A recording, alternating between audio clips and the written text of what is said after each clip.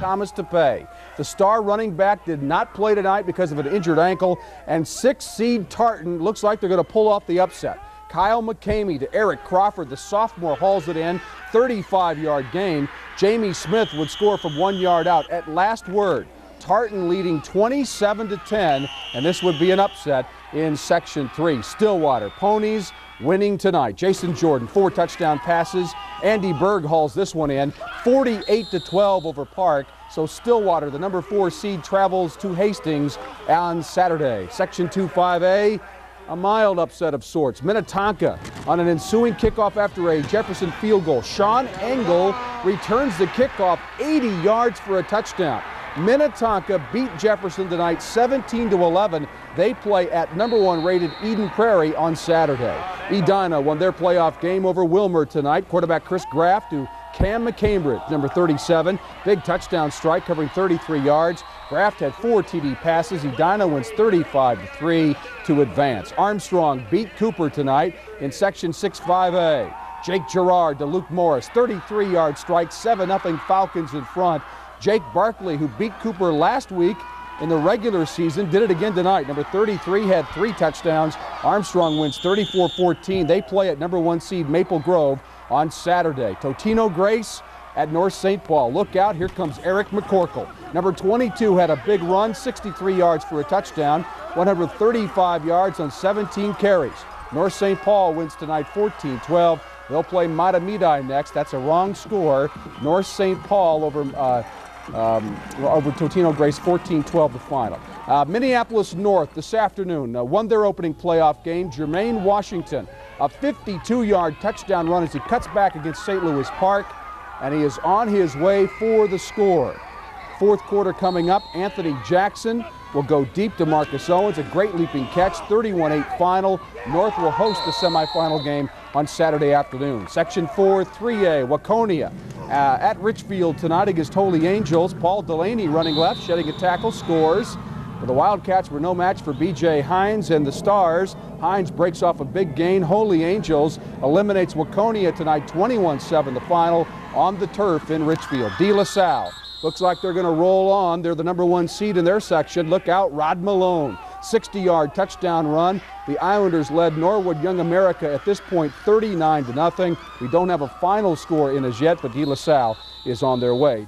Last year, Blaine was the number 1 seed, but remember when they made their first of 2 consecutive Prep Bowl trips, they were not the 1 seed. In fact, they were seeded number 3. Let's check out the highlights now as the Bengals and head coach Dave Nelson getting it started against Coon Rapids, and early they get a break. They're already leading 14-0. On a 3rd down play, the ball pops loose. It's ruled an incomplete pass. No fumble on the play. Bengals retain possession. On 4th down, Hendricks takes advantage. He hits Riando Davis down to the Coon Rapids 1-yard line, and the Bengals keep the drive alive. Levi Mirth bangs in from the 1, and it's 20-0 in favor of Blaine.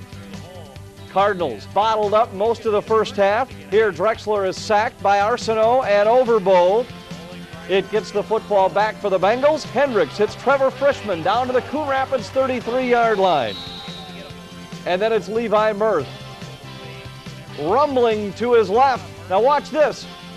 We're going to see a fake out of the big man. He gets to the outside, gets inside the Coon Rapids 5-yard line. It's 1st and goal. Trevor Frischman finishes. His touchdown puts the Bengals in front 27-0. They go on to win it by a final of 61-15. Elsewhere in Section 7, a first-round matchup between the Saints and the Tornadoes. This was the 4-5 matchup. The 5th-seeded Saints excited about the chance to play the Tornadoes. It was short-lived. Second play of the game. Ernest with the screen pass. It's intercepted by Josh Cranston, who rumbles down inside the 15-yard line. 2 plays later, it's Sean Grindy, and Grindy bangs in for the score, 7-0 in favor of the Tornadoes. Anoka back on the attack. On their next possession, it's Grindy again. This time he goes 40 yards all the way down to the St. Francis 21-yard line. And then it's Wetlaufer sweeping left, 13 yards for the score. The Tornadoes go in front, 14-0. They go on to win it by a final of 41-14. Through the banner as things get started at Eden Prairie today. Minnetonka won only 2 games all year. Eden Prairie, the outstanding defensive lineman, Nate Schmidt. Schmidt will do it on the defensive line. He'll sack the Minnetonka quarterback, trying to make things happen with a shotgun formation. Eden Prairie's Adam Drill, quarterback. 9 of 12, 116 yards, 2 touchdowns. This one to Casey Zilka, 50-15. Eden Prairie rolls to a win today. They get Edina next. The Hornets beat Burnsville in 2-5A. Chris Graff, the touchdown pass to Kevin Booth. And Edina on a roll against Burnsville. Their defense does the job too. Watch them gang tackle Josh Krieg on this play. 6 Hornets will make the hit. 31-7 the final. Edina, Eden Prairie next Friday night at Hastings tonight. Watch the quarterback Dustin Vogel-Gazang on the option against Stillwater. This is a beautiful touchdown run, and Hastings on their way. You want to see a pretty pass? Check this one out. Vogel-Gazang to Ben Utek, 29-yard TD strike right to you in your living room. 29-yard TD pass, the final tonight, 24-0. Hastings beats George Thole and Stillwater. They get Woodbury next in the 3-5A section final. Big night for Rochester Mayo's Kurt Jepson. He scores the touchdown. Jepson is Rochester's all-time single-season rushing leader, over 1,700 yards. Mayo cruises 47-13 over Eastview. Back to that White Bear and Mounds View game in Section 4-5A. Watch Mounds View quarterback Don Eustace. The fake, then the quick pass to 88 Eric Peterson. Gone on the long touchdown. The Mustangs on the board at 7-0. But the Bears come back. They have a good quarterback themselves. Mark Jansen coming up with the fake. Then the give. And Nick Johnson does the rest, scoring from 25 yards out, and White Bear beats Mounds View in triple overtime, 34-28. Section 5-5A. Egan wins over Bloomington Kennedy. Dan Fritz finds number 28, Craig Dolanek, for the touchdown passes. Egan rolls to an easy 49-14 win. They will get Cretin next. And a full house on hand to watch Levi Mirth go to work. 25 yards up the middle, down to the Elk River 18-yard line. 3 plays later, it's Ekman sweeping and in for the score, 6-0 in favor of Blaine. Elk's next possession, they go to the air. Tyler Grupa. He throws, and it's intercepted by Luke Rakuski. Bengals take over deep in Elk River territory. First play, however, they give it back. Hendricks has his pass intercepted by Josh Van Donsel, and the Elks hold. The Elks give it back. LaPointe running right, coughs it up. Dave Reeder recovers for the Bengals. And it's Trevor Frischman that goes in for the score. Bengals go in front 12-0. Bengal defense was stifling most of the night, particularly in the first half. As here, Mishmash sweeping to the left. He's met by the entire Bengal defensive unit at the 32-yard line. Blaine gets it back once more. Hendricks finds Brett Holmgren. Holmgren has really emerged as a big play threat for the Bengals in this game. 2 catches, 74 yards, including that one for 60. And it leads to an Ekman touchdown. The Bengals go in front 18-0 after 1. They win it by a final of 52-14. On the other side of the bracket, Rebels and Tornadoes. Rebels had never beaten Anoka until earlier this year when they beat them 28-19. They try and make it 2 in a row with a playoff win. And in the first half, their defense was tough. Here, Wetlaufer is stopped, trying to sweep to the left. Rebels drive late in the half in a scoreless tie. Mason Sullivan bounces outside, 20 yards up the sideline of the Anoka 10-yard line.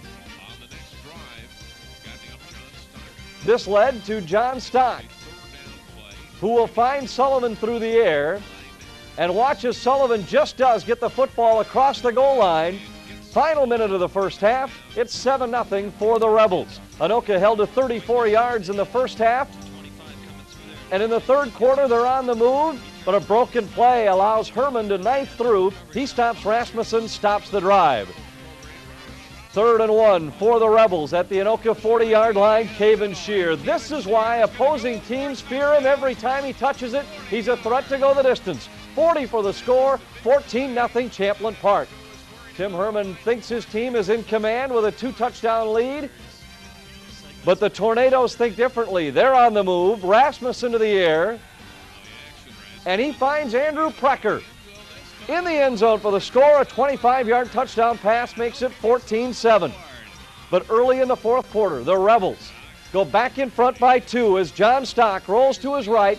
He hits Keith Dunn for the touchdown.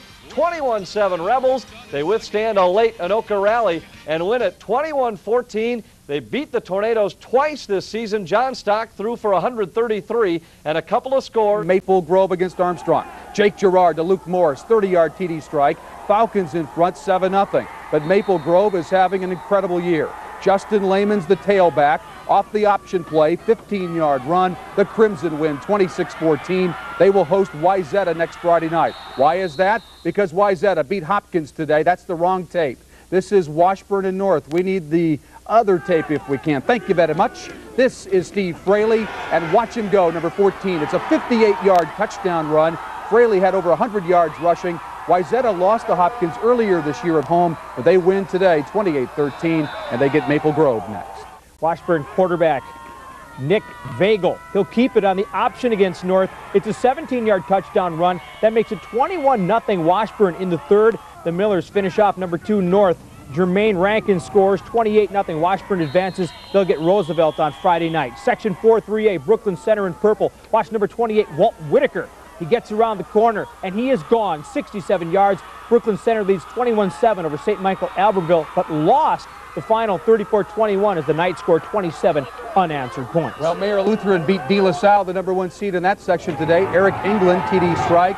The final score in this one as we check the scoreboard, Mayor Lutheran 22-14 over De La Salle. Breck beat St. Anthony. Did they make it 37? Well, if you watch just the opening kickoff, you'd probably say no. A fumble on the opening kickoff. Edina gets the first break of the game. Chris Graff, the quarterback. The number 21, Jeff Urico. 26-yard scoring strike. Edina, 7-0. Eden Prairie would come right back first quarter.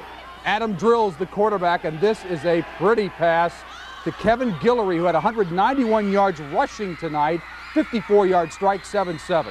Hornets take the lead then. Graff again to Urico. 28-yard TD pass. Great block downfield, and it's 13-7 Edina second quarter. Eden Prairie would come right back. It's Drill on the screen pass. Number 23, Derek Gayton, will take it, and the junior will go 30 yards down the sidelines for the score. With the extra point, Eden Prairie in front 14-13.